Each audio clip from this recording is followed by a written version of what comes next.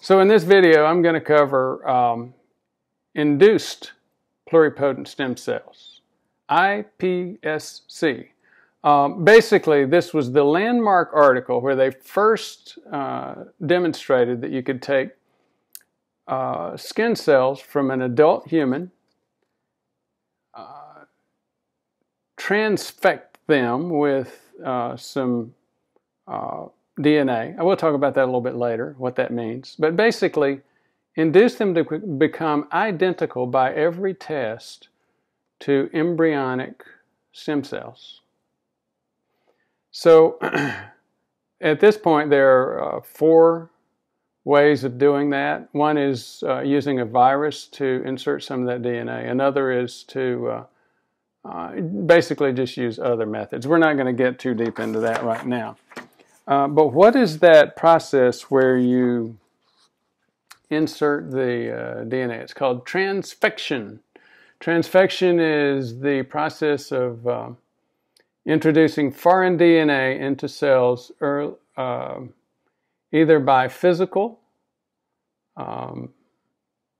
or chemical or other means, viral means, etc.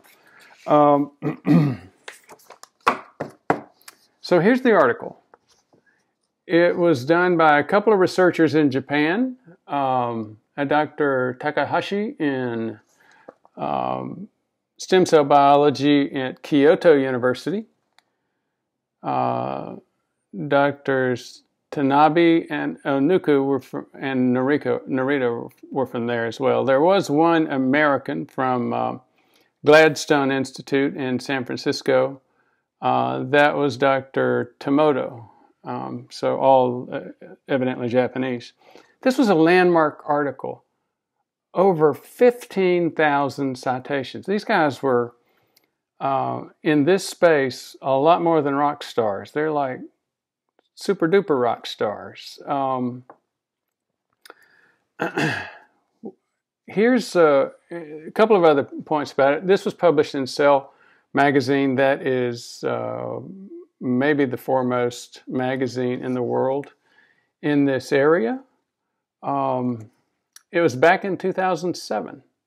So here's a couple of things just a couple of other comments about this this study. But first, a brief introduction. My name is Ford Brewer, F-O-R-D, Brewer, B-R-E-W-E-R. I started off as an ER doc, got very motivated, given my experience in the ER, with all of the preventable death, disease, and disability that ER patients bring into the ER. To go into prevention, I went to Hopkins to learn prevention, ended up running the program there, and basically for the 30-plus years since then, I've been working mostly with primary care docs and with patients, teaching and promoting prevention. This channel is the Science of Prevention. It's making information that's coming out regarding the science of prevention, and in this case, stuff that came out a few years ago, classics in terms of preventive medicine. Now, what's stem cell got to do with preventive medicine? Well, many people would call that restorative medicine. Basically, what we're doing is fighting disease, death, disability. I have a personal interest in genetics. I got about halfway through a distance course in genetics at Stanford and then got sucked into some of my other activities, and like many people in these distance courses, didn't complete it. But I got a lot of courses done in it, still have a very big interest in DNA, RNA, all of epigenetics, all of the things associated with genetics. So again, just a couple of other things. Big journal, huge article, landmark. Again, what they did was prove that you can induce a pluripotent stem cell from human skin. Let's just go over some of the basics. Obviously, the impact on this would be huge. it's patient-specific, disease-specific.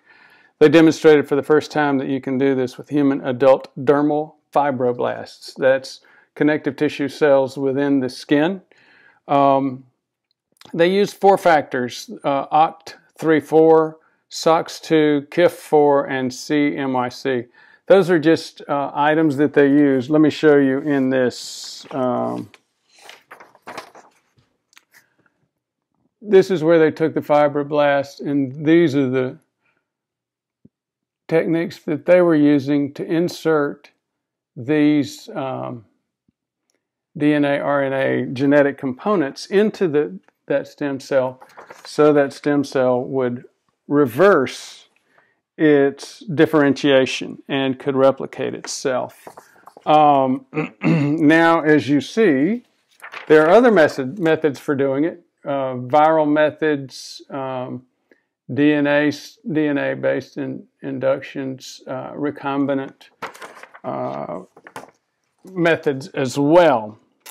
Now, human-induced pluripotent stem cells were similar to embryonic stem cells. How do they know? Well, they did all the tests that we do on stem cells when we're culturing and going through different generations of stem cell to see if they are still stem cells. You look at morphology, which is what they look like in the microscope. Proliferation, the ability to replicate, which is what makes a stem cell a stem cell. Surface antigens. There are antigens on the surface of the cells that are linked with being stem cells. Gene expression, epigenetic status of pluripotent stem cell genes, telomerase activities. Furthermore, these cells could differentiate into cell types in 3 layers. So they had all of the testing, morphology, antigens, everything else that would indicate that these are, yes, still stem cells and pluripotent, not just progenitor cells, but like the very best, most potent, most flexible type of stem cell. Then they go on to replicate further generations of these cells to show the same things. And again, these findings demonstrate that you can induce human skin cells to become very similar to embryonic skin cells and to act just like them. Now, very interesting, major development. What are we going to do with that? Those are all really big questions that are bigger than this video. Thank you.